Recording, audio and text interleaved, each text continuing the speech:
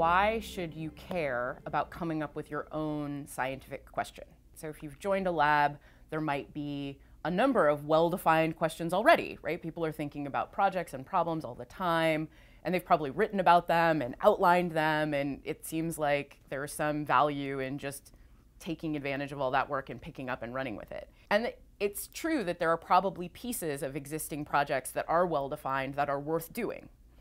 But in parallel with that, it's also really important to focus on coming up with your own scientific question, because it's a process that you need to learn, and I would argue is at the heart of the value of graduate school.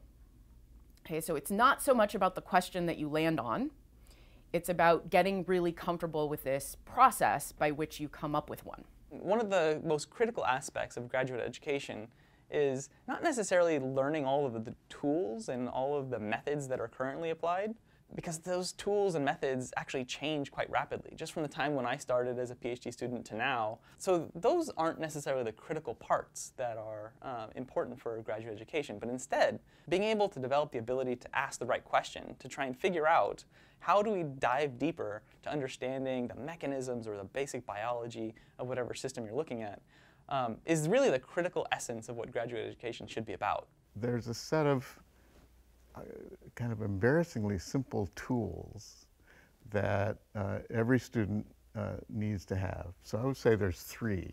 One is the capacity to identify an important problem. And then the second is how to plan experiments that move that problem forward. And the third is to make good choices about which results to pursue and which ones to leave behind. So there's a toolkit. Choose an important problem, plan an experiment, decide what to do with your data. If the PhD topic suddenly were to go away, the properly armed student with the toolkit would say, it's okay, I can choose another important problem and plan an experiment and decide what to do with the results, right? So that toolkit would be, it seems to me, the kind of fundamental thing that you'd want graduate students to leave with. The ability to ask a scientific question, the ability to ask an interesting question is one of the best gifts you get during graduate school. And I think it's also a transferable skill, because you can then, if you leave science, you can take it to places where the path is not yet clear. We know that places where things are simple have already been basically done by computers by now, right? The interesting questions in the 21st century are the ones where we need a lot of skill to even ask the interesting question.